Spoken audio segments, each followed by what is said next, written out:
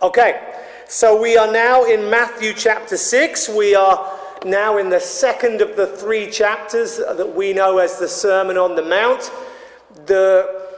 I think it would be helpful for us just to very, very briefly remember the context that we are in.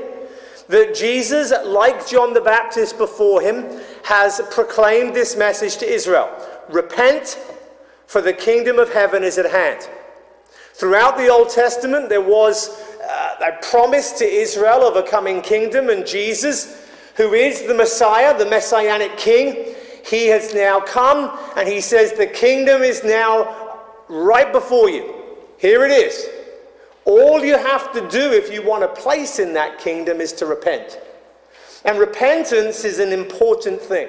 Repentance is an acknowledgement of the sovereignty of God. It is acknowledging that God is in charge. He decides what is right, what is wrong, what is good, what is bad. And what we are doing in repenting is not really just saying sorry. It's a turning from our way of living and a subscribing to his way of living as an act of faith and an act of trust that God is in charge and he knows what he's doing. It is turning to his way as opposed to our own way. And for those who do repent, Jesus is now teaching them in this Sermon on the Mount, how should a repentant person live? And he began with the Beatitudes, blessed are the poor in spirit, for theirs is the kingdom of heaven. And in that whole section, he was dealing with what does a repentant person look like? And what are the blessings that come from turning to God and turning away from our own ways? And the last section that we did over the last month or so, from verse 21 to verse 48 of chapter 5, was Jesus addressing what the Pharisees had taught. Now, the Pharisees had so much power. They were in charge. Everybody feared them. They were the ones who were considered the best. And Jesus just goes straight for the jugular. He basically says they were wrong. And he says, you have heard, referring to what the Pharisees taught, but I say to you.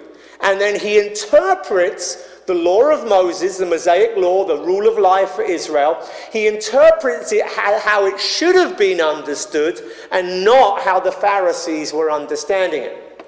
And most importantly of all, the Pharisees had been looking at the law and seeing how they could check their boxes.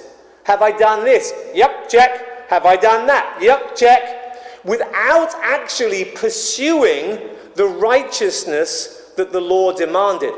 And as such, Jesus began that whole section in verse 20 saying, I say to you that unless your righteousness surpasses that of the scribes and Pharisees, you will not enter the kingdom of heaven. In other words, what he's saying is you've got to be going for righteousness far more than they are. And that's a radical statement. They were considered in that society to be the most righteous people. And yet Jesus says, no, they're not righteous enough. And that was a weird thing for people to hear. But Jesus has now explained it in this last section that we did in chapter 5 by showing how they are not pursuing righteousness. So where the law said, thou shalt not murder, the Pharisees were going, check, I haven't killed anybody. But Jesus is saying, look, murder comes about because of hatred in our hearts. How are you doing with your hatred? Are you hating on people to an extent that it's impacting your life? Is your hatred serious or mild? Because the righteousness of the law that says thou shalt not murder is being violated when you wish somebody was dead. In the same way, thou shalt not commit adultery. Pharisees were able to go, check, I haven't done that.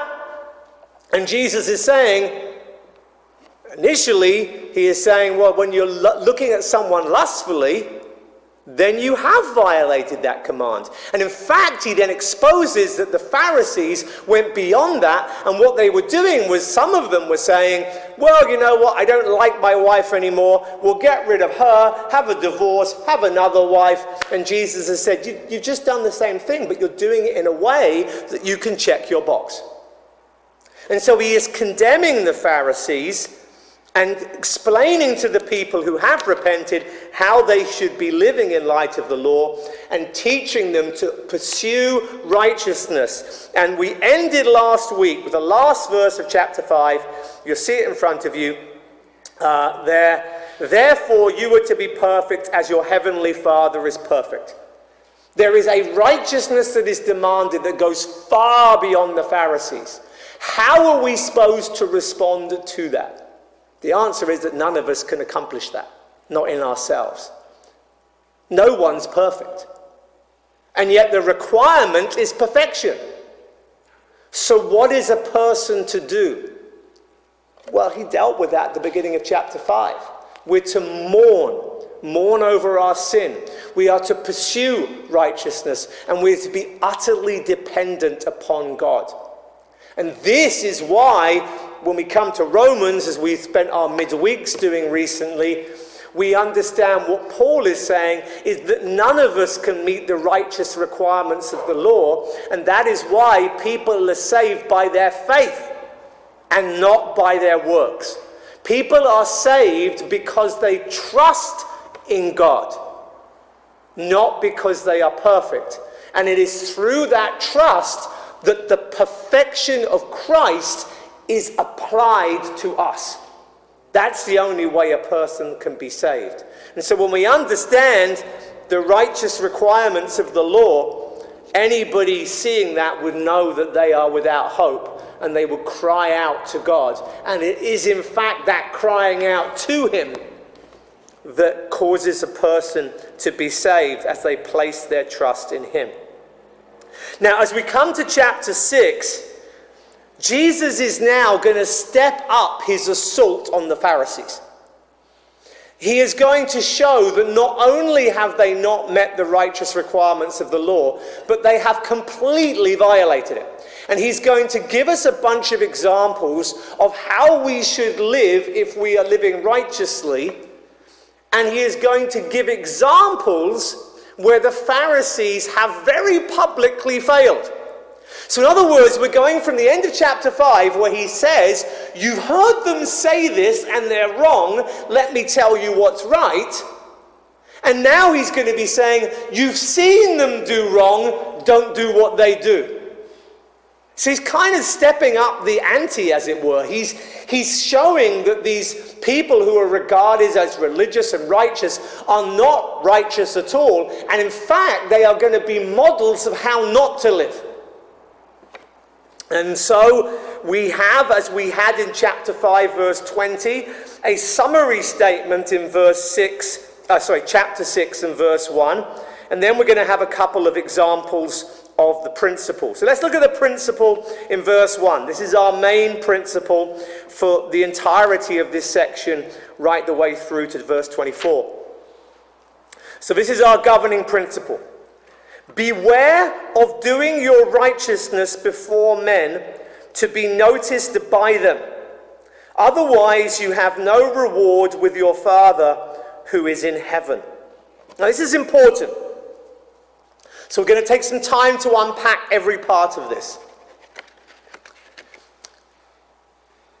There is a clear distinction here. When you do what is right, that's what he's been talking about for chapter 5. When you do what is right, do it for your Father who is in heaven. Don't do it for men who are on earth. This is one of the hardest things for us to really, truly embrace. Because sometimes God seems very distant. Sometimes God seems far away. And so living in a way that pleases him doesn't give us the immediate satisfaction, doesn't give us the immediate assurance, doesn't give us the immediate sort of encouragement that we get from our fellow man, fellow people. You know, I need to live my life in a way that pleases God. And I hope that one day when I go to be with him, that I will hear him say, "Well done, good and faithful servant." But for now, the only assurance I get from God is I can read in the Bible, yep, that's what you're supposed to have said. Yep, that's what you're supposed to have done. And I have to take encouragement from that. But if I'm really honest with you, I'm far more encouraged when my wife says, "Good job." You know, I mean, we all have our different love languages, and I often joke with her that I am a golden retriever. I am just like, say, "Good boy," pat me on the head a few times, I'm good as gold. You can do whatever else you like to me. You can treat me awfully. Then just say, "Oh, I'm sorry, good boy, give me a stroke. I'm good, I'm fine." I am the human golden retriever. So words mean a lot, you know, and when you're encouraged, it means a lot, and when you're put down, it hurts a lot. And we are, all of us, tempted to live in a way that pleases and gets the encouragement and the affirmation of those around us. And we'll always shy away from conflicts and being put down and people not liking us and what have you.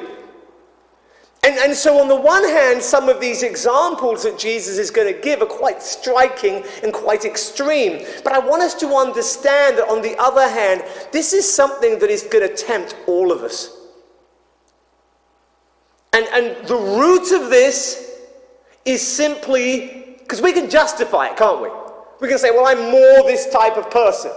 And we can justify it and say, "Well, you know, it's not a bad thing that this person liked what I had to say. And it's not a bad thing that I don't want conflict with this person." And we can justify it in all sorts of different ways. But this is the bottom line, folks. The problem here is that we fear man and we don't fear God. That's our problem. We are more concerned by the affirmation from our fellow man now, here on earth, than we are concerned about the affirmation from our Father in heaven at a much later point in time. That's our problem. And so the command here is one that we all need to take great notice of. Beware of doing your righteousness before men. Be really, really careful, saints. Be careful that even when you do what is right, that you don't do it so that people see you doing what's right. Be really, really careful. Beware. Danger. There is a potential pitfall here that we can all fall into. If I'm really honest, I want you all to like me. But I have to fear God more. And I have to be prepared for you to not like me if that's what doing the right thing, if that's what speaking the truth means. And you all need to be the same. We need to be far more concerned by what God thinks than by what those around us think. The other thing that comes out in this central verse is not just the contrast between men, before men who are noticed, they're here with us, and the contrast with the Father, who is in heaven. He's distant, he's away. The other thing here that is clear in the second half of the verse is the otherwise. Otherwise, you have no reward with your Father who is in heaven. The point here is very, very clear. If you want to impress people, and they're impressed, then that's your reward.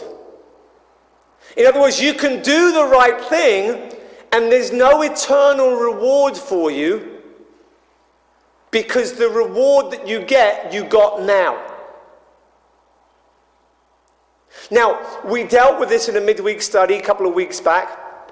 I think it was Tim who had the question, and we dealt with the whole concept of rewards and eternal rewards. And the Bible's very clear on this point, that what will happen to us is that when we come to see Christ, that all of the wasteful, empty things that we did with our lives, that if we are truly saved, if we have saving faith, if we've repented, and if we have trusted in God and His ways, then despite all of our sin and all of our failings and all of our imperfections, they are burnt up. And we go to heaven purified. But every good deed that we do, though they may not be perfect, they are purified, and we take them as rewards with us into eternity. As Christians, we so heavily, and rightly so, we so heavily emphasize salvation by faith, because we're not saved by our works, that there is sometimes a danger that we don't mention that there are rewards for works as Christians. That we get to do things that nobody sees, and one day we'll come to God and we will have rewards for those deeds that will last us forever. That time you spent in prayer that nobody saw. That sacrifice you made so that you could give your time, your energy, your effort. Giving's far more than money. That time that you sacrificed. That person that you loved. That effort that you made. That time that you humbled yourself, realized that your interpretation of Scripture was wrong, and changed your mind. Man, isn't that a hard one?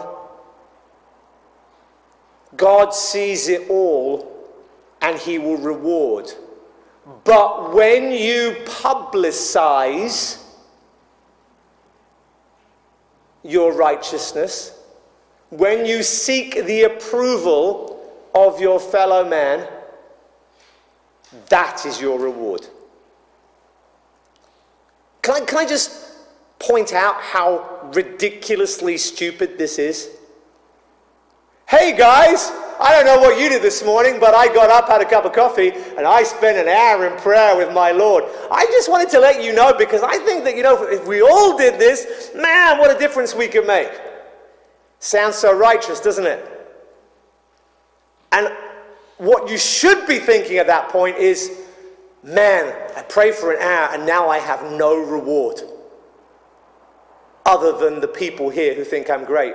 But most of them are clued up and just think I'm proud. What a waste! What a waste. Don't do things to be applauded by your fellow man. There is an audience of one.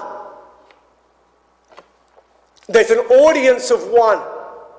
He is the one to whom we give our prayers and our praise. He is the one who we seek to please. He is the only one that matters. And sometimes we're going to do and say things, and they may well be the right thing to do and say, and we may get a lot of hate. And we may have a lot of rejection, and there may be a lot of bad consequences, and there may be a lot of people that turn against us. You have to have it sorted in your head beforehand that you are here to please an audience of one. And I don't even mean your spouse. Our Father in heaven. He is the only one that we are seeking to please. So that's our principle in verse 1. And Jesus has set us up now with that single verse. We'll come back to it each week and just remind ourselves of it, because that is the context that is going to take us through most of this chapter. Are you trying to please your fellow man? Are you trying to impress your fellow man? Or are you only concerned about the Lord? Now, it's all well and good, and I find this a lot in Christian circles. You can teach people principles, And the church could be there going, yeah, oh yeah, agree with that principle. Oh, yeah, good one, Pastor. Oh yeah. Here's an example of how we apply. Oh, I'm not sure about that. Sometimes when you put legs on these principles, so to speak, sometimes when you start to analyze and look at specifics, what does this look like practically? People can get a little bit more shaken. So let's see how much you need shaking today, because I certainly need shaking in all of these areas.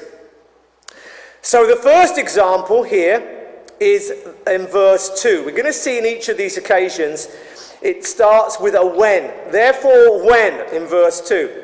He's going to talk about giving. Awkward topic. Pastors come in two categories. Those who want to talk about giving all the time. You'll see those ones on your TVs a lot if you watch those kind of channels. If you do, turn them off. You shouldn't watch them.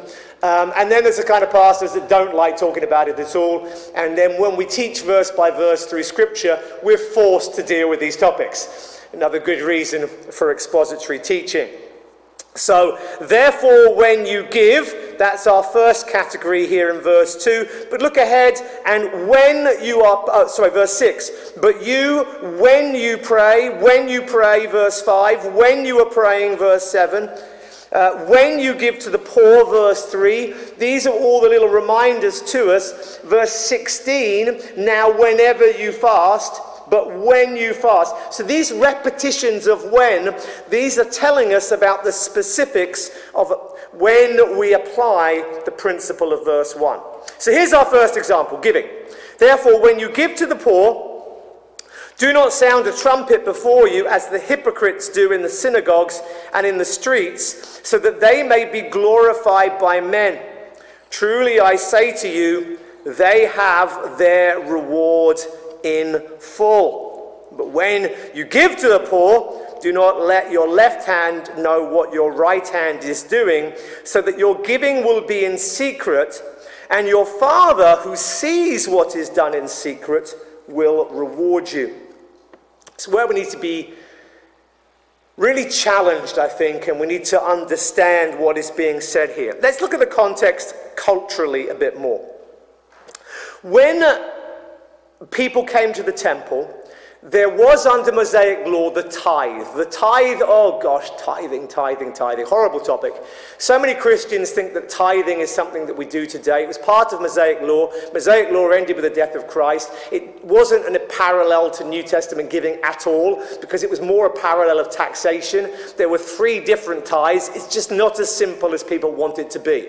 But so many churches, they want to say, give 10%. Why? It's just convenient. It's just convenient. If everybody in a congregation gives 10% of their income, you're all right. You're going to get by. You're going to pay your bills. Church is going to happen. Life's going to go on. Everybody's safe. And if you have enough people, you make a lot of money. Mormons, man, they have it drilled into them. Tithe. And that's how they own most of Pepsi Cola and a whole bunch of other investments and stuff. And so it makes sense. It's convenient for a pastor, but it's not biblical. As I said, in the Old Covenant, there were 3 separate tithes. So it wasn't 10%, it was 23% on average, because one of those tithes was every 3 years. And they came for different things, and it mostly was in accordance with taxation. Some of it was in accordance with welfare, and there was a variety of different purposes. So what happened is that everybody had to give their tithe, everybody had to give their tax. After they'd given that tithe, there were voluntary donations. And therein, where they met in the temple, there were 13 big boxes. And people could come in and they could put their tithe in, which everybody had to do, and then they would put their voluntary offering in as well. And the really wealthy people, they could give more. And I've said this before about tithing, I make no apologies. There will be some people who are struggling financially for whom you should not tithe. Giving 10% of your income away would be irresponsible, because you might have children that need to be fed, and rent that needs to be paid, and just because somebody once told you need to give your 10%, you think that you're obliged to do that, and you're not. And it would be wrong for you to do so. For some people, 10% is too much if they're struggling financially. But if you're super, super rich and you have to give away 10% of your income, I mean, man, you can still have your 3 houses, your 5 cars, and your vacations whenever you want. It makes no difference. Because you only had to give 10% of your huge income rather than 10% of a small income, which could, like I say, be enough to stop you eating or your kids from eating. So when the wealthy people had given their tithe, they had so much more left over. And it was a practice that some of the super wealthy would say, okay, everyone done their tithes? Okay, voluntary donation time. Hey, servants, do you want to just go ahead and blow the trumpet? And they literally blew a trumpet. They literally blew a trumpet. Hey, pay attention. So-and-so is giving now. Oh, I'm so glad so-and-so gives. Man, that helps us repair our roof, and that helps us kind of keep on top of this and that. Oh, we're so thankful for so-and-so. Oh, good old so-and-so. And everyone knows because the trumpets are blown. And they know that they need to be dependent upon him because they know that he's the one who is paying the way. And so they would have their trumpets blown. And often the Pharisees were the richest people. So when he says, do not sound a trumpet before you as the hypocrites do, he is calling Pharisees hypocrites. And by the way, sometimes the people who weren't Pharisees, who gave a lot of money, they were allowed to come and sit next to the rabbis in the service. Come and sit next to the rabbis. So everybody's looking up at the stage, you know. It would be as if, here I am preaching a sermon, it would be like there are choir stalls behind me, which we used to have a few years ago, and somebody was allowed to sit here behind me on the stage during the service, just because of how much money they gave. That's why the book of James, we taught through James a few years ago, that's why the book of James says, do not give preference to those. Don't give special seats to those who give. No partiality towards the rich should never ever happen. And the other problem they had in that society was because people got so much attention for their giving that people would often make these public pledges and then they never followed up. Have your kids ever been at school and done like a sponsored walk or something, or some sponsored event? Man, collecting those things afterwards, that can often be more difficult than doing the walk itself. Because people are like, oh yeah, I'll pledge this. You walked how many miles? I wasn't expecting that. But they have problems with pledges and then trying to get people to follow up on what they promised to give. Now that's what was going on then. But you know, we don't blow trumpets anymore, right? I mean, we're not like those people. When I first came to this church, we would stop the worship midway through, and now it's the time for the offertory. And the guy would play the piano, no one's singing, no one's doing worship, he's just playing the piano, and the plates would go around. Passed down each and every aisle. And it comes towards you. Oh, you don't want to be that person who hasn't got their money ready. You don't want to be that person who, oh man, I haven't got anything. Are they going to see that this is a $1 and not a $20? I mean, you know, the pressure's on, right? And then if you're a visitor, you're coming to this church, and here you are, and I didn't bring any money, or I've got like $10, but that's for my lunch later. And now this plate is coming towards you, and it's like, ah! You're caught like a deer caught in the headlights. One of the first things I tried to do here was to get rid of all of that. And we did it in stages.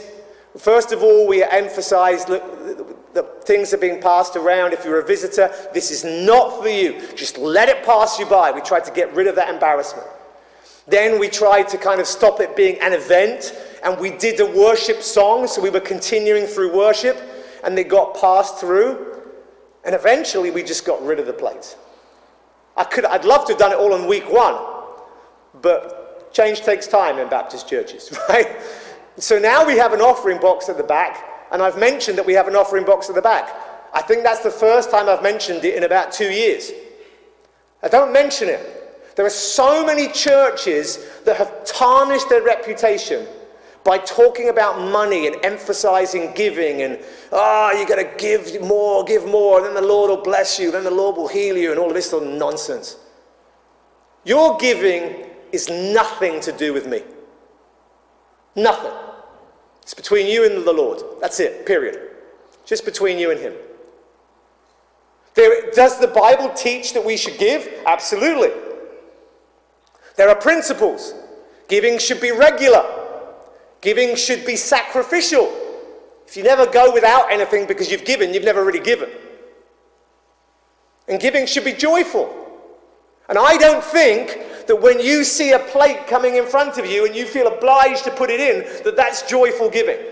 Joyful comes from the heart. I really want to share what I have with this church, with this person, with this situation, with this charity. I want to. I have a desire to. It will give me joy to do so. That's got to come from within you. No one should be standing over you with a stick. That is not voluntary. Giving has to be voluntary. And so we have a situation whereby we've tried to not make people feel awkward, not create a situation where visitors feel threatened. And at the same point, here we are teaching it, giving is important, and there are blessings. Clearly the text is saying there's a reward to be had, but if you do it publicly, that's your reward gone. People now see, oh, look how generous he is. And I tell you what, we do this in society all the time. All the time. Hey, here's this public building, and look at the list of all the people who donated. You see them everywhere. I used to run often on the track at Burbank High. You want to know who paid money for the track at Burbank High? Just go on the side, there's a list. And then sometimes people have buildings named after them because they gave so much money to do it. Do they not know this text? And you know the worst one that we see all the time now, and it drives me mad, is when you see these videos on social media, Instagram and Facebook and stuff, and then you'll have someone, it'll be like you'll have the minor key music in the background. Hey, would you help me? I don't have enough money to pay for my tin of beans. Could you help me out? And then, somehow they're videoing all of this, It's like, of course they're going to give you the money for your tin of beans. You're recording them. And so someone says, oh, here's $1 for your tin of beans. Why did you help me today? Why were you doing that? Well, you didn't have enough of your beans. I just wanted to help out. Do you know, I do have enough money for my beans, really. And I was just seeing if someone would be generous. Have you ever been to Disneyland? Let's take you to Disneyland. And then you get the rest of the video and they're going to Disneyland and what have you. Oh, you're so kind. And here's $1,000 for your kids. And here's a car. And here, they do this. And it drives me mad. I saw one of them yesterday. Well, I've been preparing this in the week. And I saw one yesterday. And I just quoted this passage and I stuck it in the comments. I'm just like, what is this? Look at you. And as you see it from Christians as well. Look at me being really generous to somebody. And it's like, well, brilliant. You see all those thousands of likes you've got? That's your reward. That's it. So enjoy them. Enjoy your likes. Enjoy your follows. And of course they do, because they get paid by YouTube, by Instagram, by Facebook for all the likes and the follows that they get because of these videos. So are they being generous? No, they're making a living. And the whole thing just reeks of self-righteousness and narcissism. Stop it, stop it, stop it. You really want to bless someone? You really want you want to test someone to see their heart? See if they'll pay for your beans. See if they'll pay for your groceries. And then you're going to give them money. Do it without a video camera. That's how you know that you're really doing it for the right reasons. We are in the most narcissistic period of human history. Everyone wants to be noticed. Everybody wants to be seen. Everybody wants the likes and the follows. This This teaching of Christ is more radical now than it ever has been.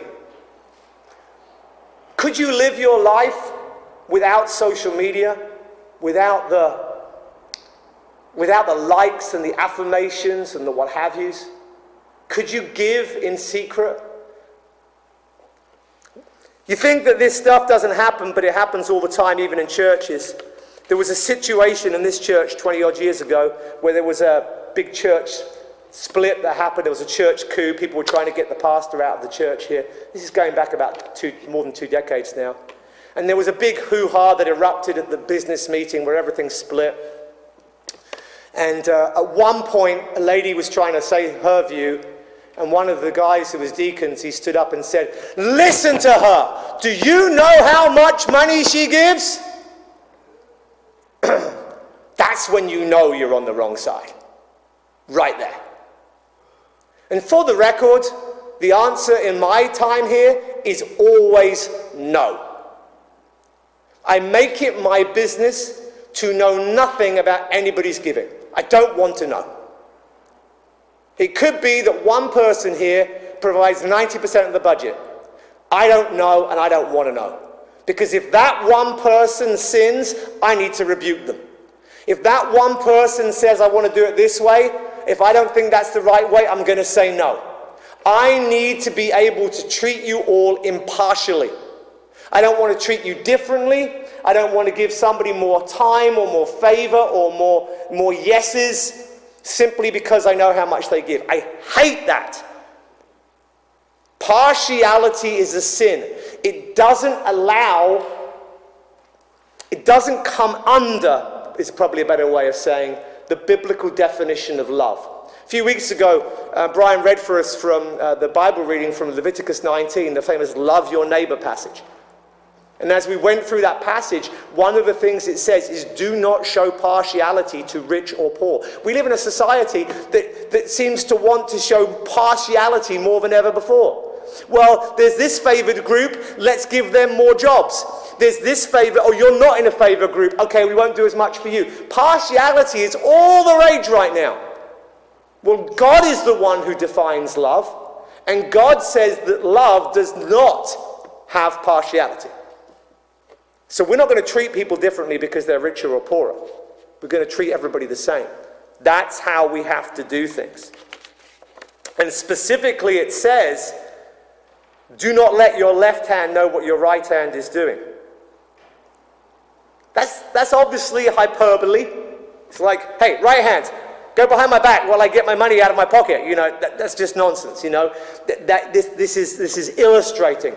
But the idea is that it would be really, really, really secret. That's the idea.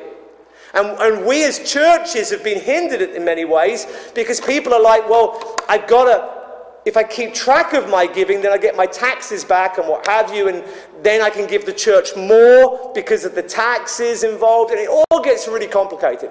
And that's down for you as individuals to work out how you want to do that. But we have one person in this church, and just so you know who it is, it's not a secret, it's Patty. She's our finance lady, and she knows what you give. So when you're giving stuff, if it's written on a check, if you write on an envelope and put cash in the envelope and you put that in the offering, Patty knows. Nobody else knows, and she is forbidden from telling me. She wouldn't tell me if I twisted her arm behind her back really high. She's not allowed to tell me. I am not allowed to know. And you shouldn't want me to know. That's the point of the passage. You shouldn't want me to know.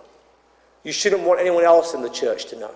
Because you're not giving for us, you're giving unto the Lord.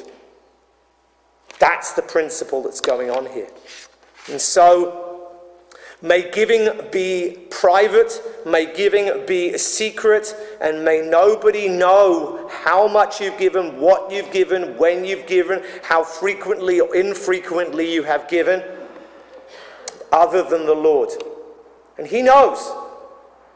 And it's Him that you're cheating when you don't give. It's Him that you are seeking to please when you do give. It is Him that you are seeking to love and to serve.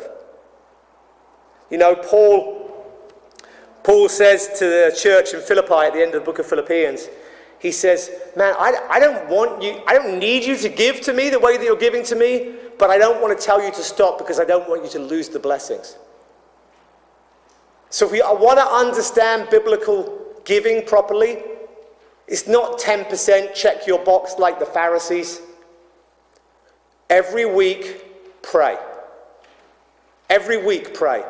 God, what would you have me give? Who would you have me give it to? Where should I put it? What should I do with the money that you have given to me this time? Regularly, prayerfully, sacrificially, joyfully, unto the Lord, and we can add to that secretly. That's what biblical giving looks like. And God will reward and bless you, because nothing that you have is yours. Everything that you have is ultimately the Lord's. He gives and he takes away. And so part of what giving is it's our way of saying, acknowledging, I only have what I have because you've blessed me. And you can take it away in a moment. And in giving you this portion, I'm acknowledging that it's all yours. That's principle of giving. The other example he then gives is praying. Verse 5. When you pray, you are not to be like the hypocrites. Notice the repetition of hypocrites. Who do you think he's describing at this point? He's describing the Pharisees again.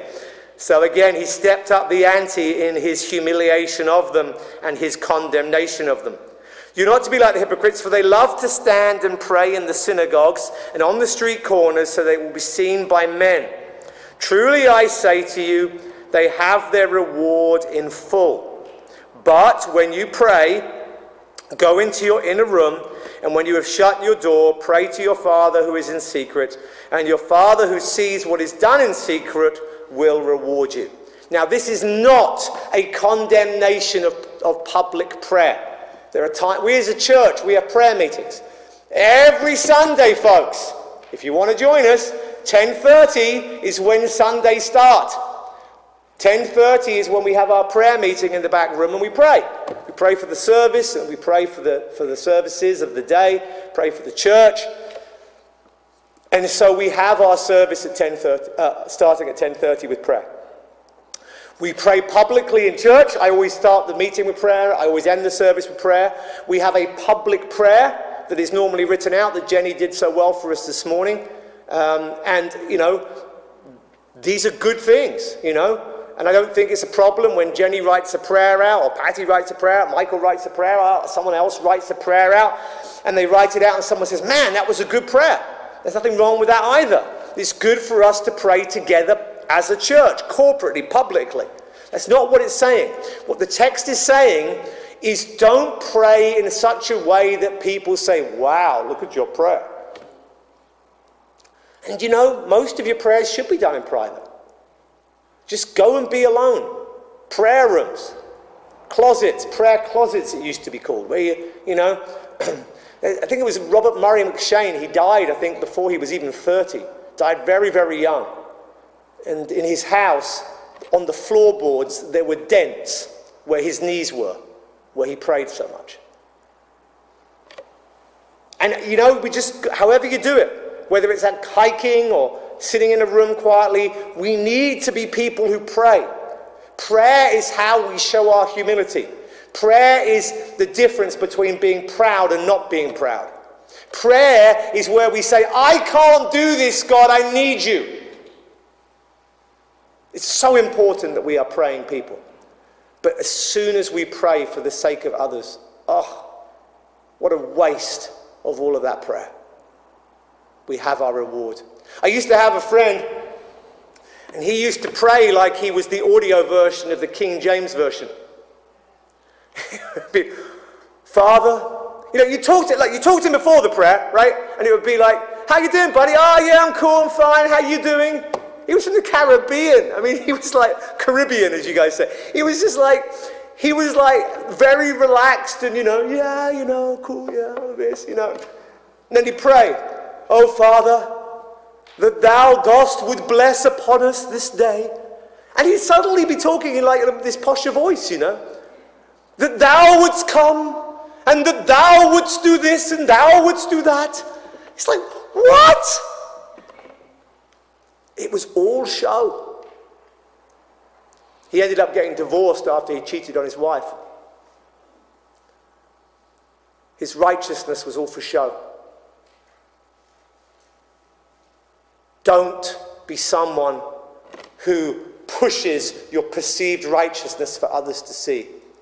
Be somebody who is an absolute prayer warrior, but nobody other than God knows about it. That's the kind of stuff that gets rewarded. That's the kind of stuff that changes lives. That's the kind of stuff that brings about revival and change in the hearts of individuals, and sometimes in the providence of God on a much larger scale. That's how you get your reward. And finally today, let's look at verse 7 and verse 8 and see the other principle of prayer. When you are praying, do not use meaningless repetition as the Gentiles do. Remember, he's talking to a Jewish audience here.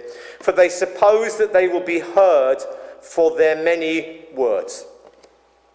I need to be careful at this point because I want to rant, and maybe I should rant less than I would like. But Gentile religions traditionally, look at Buddhism, look at Islam, they rely heavily on what we call liturgy, pre-written prayers. A prayer for this day, a prayer for that day, a prayer for this occasion, a prayer for that occasion.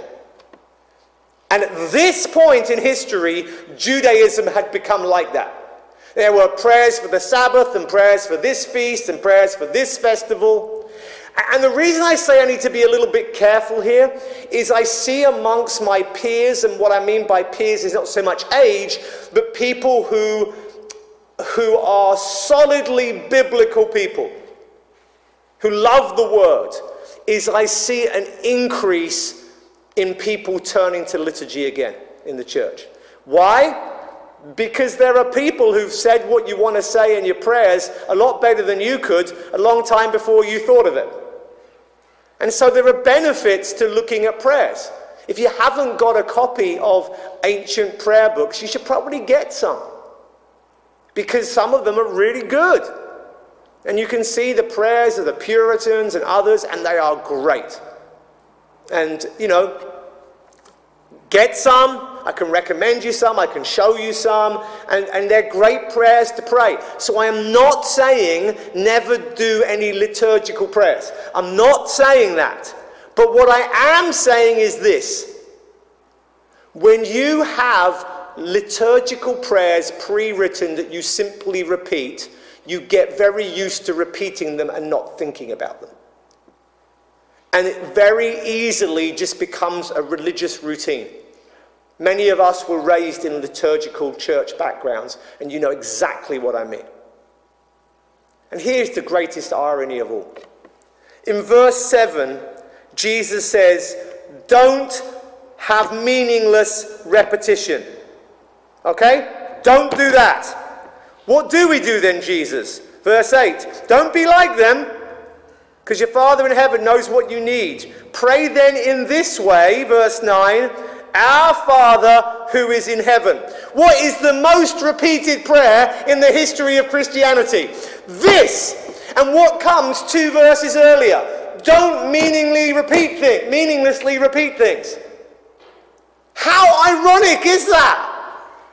He's saying, like, what you mustn't do is just repeat the same words when you pray. Okay, what do we do then? Say, our Father who art in heaven. Our Father. No, I said don't repeat. Don't do that. I knew the words to the Lord's Prayer many, many years before I became a Christian. It was just something that we were taught to repeat. Don't just repeat stuff. I don't want you in your hour of desperation to say, oh no, I need the Lord. Okay, what do? Our Father who art in heaven, no! You cry out to him with everything in your heart. You pray for the needs that you have. But there are principles of prayer that come in the so-called Lord's Prayer. I don't even like that terminology. If you want to have a prayer that's the Lord's Prayer, how about John 17, where Jesus, who is the Lord, prays? That would be good.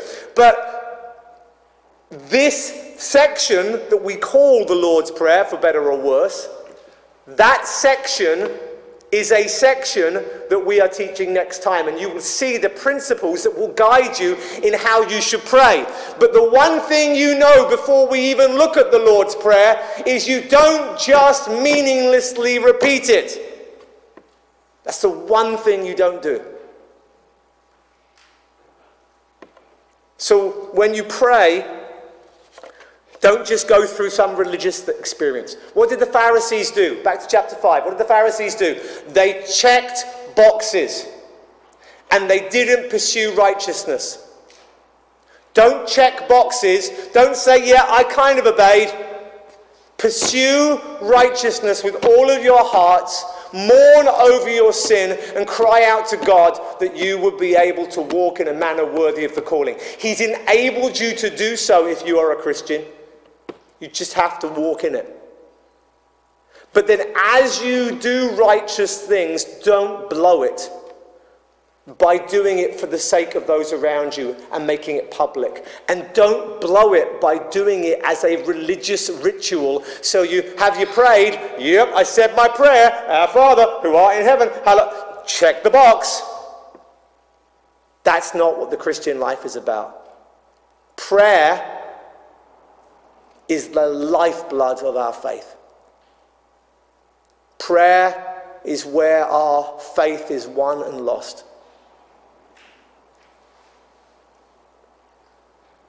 If you don't pray, you have a problem with your pride, because you think you can do it without him. Pray before you do something, pray while you do something, and give thanks in prayer after you've done it. Pray, pray, pray. Make it part of your routine. Pray with your spouse. Pray at church. Pray alone. Just pray, pray, pray, pray.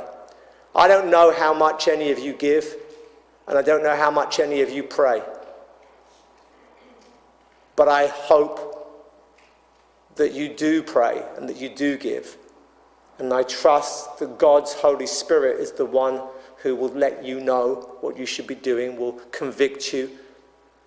But don't be a person who is self-reliant.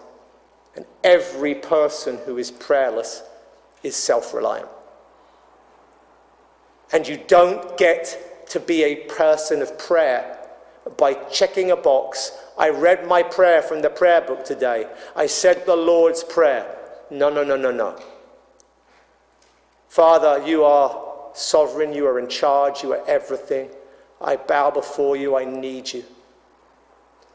I give you my desires, my concerns, my burdens, my troubles. But I only want your will to be done. Give me what I need. Carry me through this life. Give me a repentant heart. Make me what you want me to be. Oh Lord, I need you. Heartfelt prayers, knowing our absolute inability to do anything of value apart from him. Let's pray now. Father, we thank you for the text before us today. I look forward to unpacking the Lord's Prayer next week. But Lord, we want to pray to you today that you would change us, change our hearts, change our lives. Who we are is not good enough. Change us, we pray. Only you can do that. May we repent. May we put aside our way of living, and may we embrace you and your way of living. May we bow before your sovereignty, your authority, your power, you being in charge, you telling us what we should do. May we submit to you in all of this, and may we seek your will to be done and not our own. And Father, may we be people who are generous and joyful and consistent in our giving. And may we be people who are generous and joyful and consistent in our praying. And Lord, may we not have any fear of man. May we seek to please you and please you alone. Oh, Father, what a dangerous prayer that is, knowing that you will have to break our pride, knowing that you will have to expose our selfishness, that we might become what you want us to be. But we trust you as the master surgeon to take your scalpel and to remove the cancer within us, that pride and selfishness, that self-reliance, that desire to be loved and affirmed by those around us. May we love and fear you more than anyone else.